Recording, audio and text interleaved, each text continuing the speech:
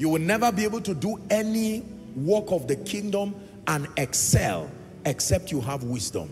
So number one, the nature of God. Number two, the mind of Christ. Are you ready for number three? I will give you this and then we'll pray to end the service tonight. The spiritual man. The third dimension of the reflection of Christ that must be captured in the believer is called the works of Christ. So here we have the nature or character of Christ. Number two, we have the mind/wisdom of Christ. And then the final phase are the works of Christ. Acts 10:38. How God anointed Jesus of Nazareth with the Holy Ghost and with power, with power, with power. When it has to do with the works, you see power has been introduced now. Power. Who went about doing good. It didn't say who went about organizing programs. He went about doing good as a lifestyle. The works of Christ. Doing good. This is beyond just charity. Doing good, bringing life. Becoming like a river that everywhere you flow to, life happens for the people. Healing all who were oppressed of the devil. Notice, 3 words that you should not forget when it has to do with the works of Christ. The Holy Spirit, power, Satan. The Holy Spirit who brings the power, and that power is primarily against the demonic activities that assault the saints. The works of Christ. In John chapter 20 and verse 21. John chapter 20 and verse 21. Please give it to us. John 20 and verse 21. Do we have that? John 20 and verse 21. So Jesus said unto them again, peace to you, as the Father has sent me, my God, as the Father has sent me. He did not just send me to reveal his nature, he sent me to reveal his power. When Jesus went to the temple to read the messianic prophecy, he opened it and he said, the Spirit of the Lord is upon me, because he hath anointed me to preach glad tidings to the poor or the meek. He had sent me to bind up the brokenhearted. You are wondering what the works of Christ are? This, I'm listing it for you. To bind up the brokenhearted, to proclaim liberty to the captives, the recovery of sight to the blind, to set at liberty them that are oppressed. The works of Christ. If you want to be a reflection of the Christ as a spiritual man, you have the character of Christ, the wisdom of Christ, but you need the works of Christ. And this is where the value of the anointing comes. When the sick are healed supernaturally to the glory of God, that's the works of Christ. When you reach down to the poor and the needy, and by helping them to supply help and aid, and then teaching them the principles that empower them, that is the works of Christ. When you become light upon the earth, salt upon the earth, light, you see that? The works of Christ. There are many believers who do not want to contend for this dimension of power to do the works of Christ. It is the nature of Christ plus the wisdom of Christ plus the works of Christ that represents the fullness of Christ at work in a believer. Let me take that again. The nature or the character of Christ plus the wisdom, the mind of Christ plus the works of Christ, extraordinary exploits by the Spirit and through the word. When these 3 dimensions are captured in your life, you are truly a spiritual man. A spiritual man, therefore, is not just a man who loves to study the Bible. It's not just a man who loves to pray. It's not just a man who loves to go to church. It's not just a man who wants to serve God in ministry. A spiritual man, you can safely summarize it as one who has walked with the Spirit of God to be able to embrace and inculcate within himself in experience the nature of Christ. who is manifesting by submission to the word. You see that? The wisdom of Christ. And who by the Spirit of grace is demonstrating and manifesting the works of Christ. The chiefest of them being the work of global evangelization, bringing many to Christ, because according to scripture, God desires that all men be saved and then to come unto the knowledge of the Son. Those who have never been saved, unregenerate, they have not met Jesus, born from Christian families, related to men and women of God, but they have never made this decision for Jesus. Number two, there are believers who are barely saved and have remained without an intention to grow, using that they are saved, but they have not submitted, they've not encountered the person of the Holy Spirit, nor are they interested. They have not encountered the logos of God, the thoughts of God, and they are not willing to submit to the Spirit of God. They are not willing to submit to transformation by the word of God. And then we have this third category. And there is no graduation in this third category. You never get to a point where you say, I am done becoming a spiritual man. No, it is a bar measured upon a bar measured. By the time you of his nature that needs to be formed, there is still more of his wisdom that needs to manifest through you. There is still more of his power that needs to be revealed. By the time you cover grounds, after 10 years, he commends you and then he gives you a greater charge to become like him in a greater way. Let me tell you the truth. For anyone, including you, including me, who will contend by the Spirit that from today, I will see to it that I will take advantage of the life of God that I already have and allow the Spirit of God, the Word of God, through all the activities of prayer, fasting, the Word study, engaging in mentorship, that I will allow by the Spirit the full formation of the nature of God in my life. That love nature reflected in the fruit of the Spirit. And then the wisdom of God, the mind of Christ, a superior transformed mentality, a godlike mentality, producing godlike dimensions of results. And then for the power of God, that for as long as I'm alive, through my words, through my hands, many will see Christ at work, a display of his power, dumbfounding principalities and powers, that under my watch there will be no untimely death in my family again, that under my watch it will never be that people are desirous of a job or whatever to do. No, you come there as the manifestation of the Christ. So you don't just say things you cannot defend.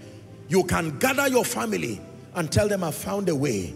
This family can become a great reflection of Christ. And they say, how? You will tell them, number one, the nature impose all these demonic manifestations, these habits and challenges that misrepresent Christ. Number two, by transformation, the mind of Christ can find expression in lives, communicating the wisdom of God, commanding mighty works through it, and supernatural anger.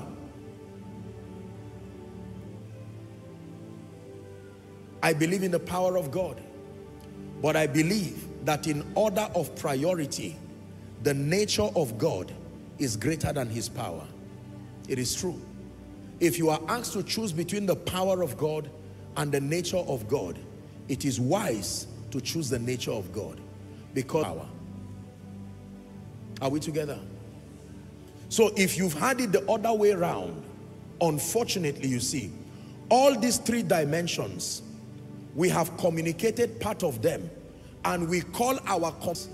So there are those, with all due respect, of the fullness of Christ. That is inaccurate. The teaching ministry, the corresponding character. And then we have another group that all there is power and the charismatic gifts of the Spirit. It doesn't matter whether you are a criminal, it doesn't matter whether you are a devil. Once the gift of the Spirit can flow, that's not the way it's supposed to be. This is the correct arrangement. The nature of the Christ. This is what represents the fullness of God's nature. And this is what Paul was telling the church in Ephesus, that it is to this end that God went through all that labor to give unto some apostles and prophets and evangelists and teachers. Are we together? And pastors. Why? To be able to help the body of Christ manifest in its fullness the nature of Christ, manifest the wisdom of Christ, and manifest the power of Christ. And let me tell you honestly before we round up, you will seldom be given an assignment to complete or manifest all these three by yourself. No. Usually there are portions of these dimensions given to us. The whole job is supposed to be done by a corporate body, not only one person. So if you have a rich understanding of the nature of Christ and you stop there, you will rob people from manifesting the wisdom of Christ and doing the works of Christ. You see that? That is the reason why it is a dangerous thing when the body of Christ fights itself. This is what we are fighting. The believer who only manifests the nature of Christ will never manifest the fullness of Christ. The believer who manifests only the wisdom of Christ will draw people to him, but lack of character, the nature of Christ, will even bring a bigger betrayal, because you will be like that tree. You attract people by your wisdom, but when they come, because you see, proximity reveals. The moment you come close, you will see, no, now, not again. And if all you have is the power of God, the greatest misrepresentation of the Christ will come from manifesting his power without his wisdom and without his nature.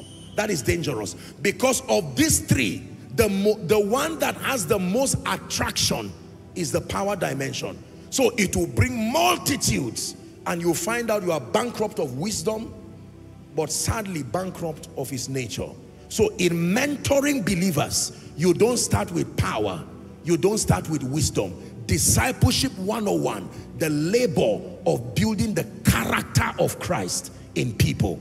Then the wisdom of Christ, then the power of Christ. You have raised a mighty army for Jesus. Are you ready to pray? Please rise up on your feet.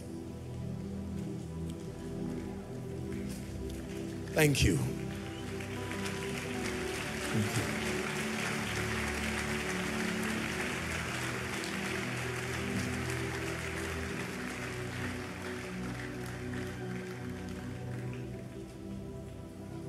We're going to pray as we wrap up, that even for people who God has helped to be spiritual, there are various dimensions of these formations of Christ in us. There are people, the richest dimension of the formation of Christ in you is his wisdom, not his character. There are those, the richest formation of the Christ in you, it's not like the nature is not there, but it's not rich enough to bring glory to Christ. God is calling us tonight to adjust these various areas. For the one who has the power of God more than character, more than wisdom, God is calling you to step up these two. Don't just perform miracles, don't just prophesy. There is room to know the word of God and have an understanding of scripture, your antidote to error. But more importantly, the nature of Christ, that the closer people come to you, they will truly see that you're a representation of Christ. Imagine you having a rich manifestation of his nature and character in experience, having sound wisdom, understanding the ways of God, that the moment you open your mouth is wisdom that is communicated, and then having the faculty to defend the things that you propose through wisdom, that you have power. You are not deficient of spiritual power. That's going to be your prayer. Please open your mouth and pray. You know what area is deficient in your life. Take the next few minutes to cry before God. Lord, I'm praying, walk upon my character. Let the nations see you when they see me. Someone is praying.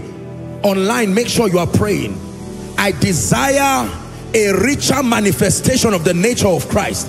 The attributes of the flesh that misrepresent God in my life. Someone is praying that they die and give room for the Christ to be seen. Pray.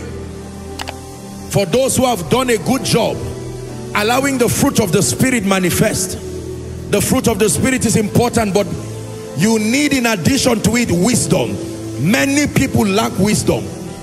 They are born again, they are sincere Christians, but they are poor, they are broke, they cannot build any organization, they cannot build any ministry, they can't build anything, they can't build their children. The problem is not lack of character, the problem is lack of wisdom. Anytime you do not have the power to build anything that lasts is a wisdom problem. Go ahead and pray. And there are those who have wisdom. When you listen to them, they say a lot of intelligent things, but there's no demonstration of the Spirit. We can talk about healing, but then the sick are never healed. Talk about liberty. We can teach intelligently about liberty, but the performance dimension of God is not there in their life. Please go ahead and pray. Are you praying? 10 more seconds. Father, your nature, the character of the Christ. Pray against everything you know: anger, lust, jealousy, bitterness, rage. Don't keep quiet. Everything that fights the nature of Christ should be your project in this prayer. Let it die, let it die, let it die in the name of Jesus. That when men see me, the first thing they see is the nature and the character of Christ. Love, kindness, joy.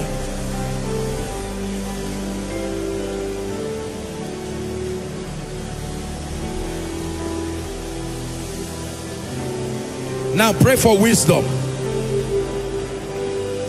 That's the reason you are not able to build anything.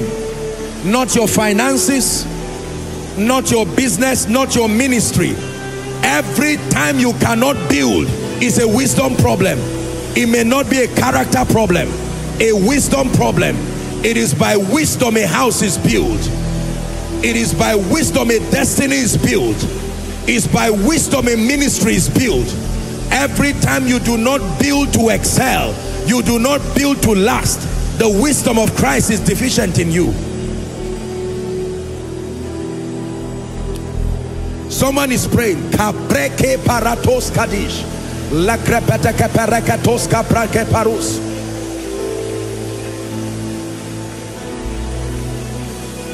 Hallelujah. Please go back and listen to this teaching again.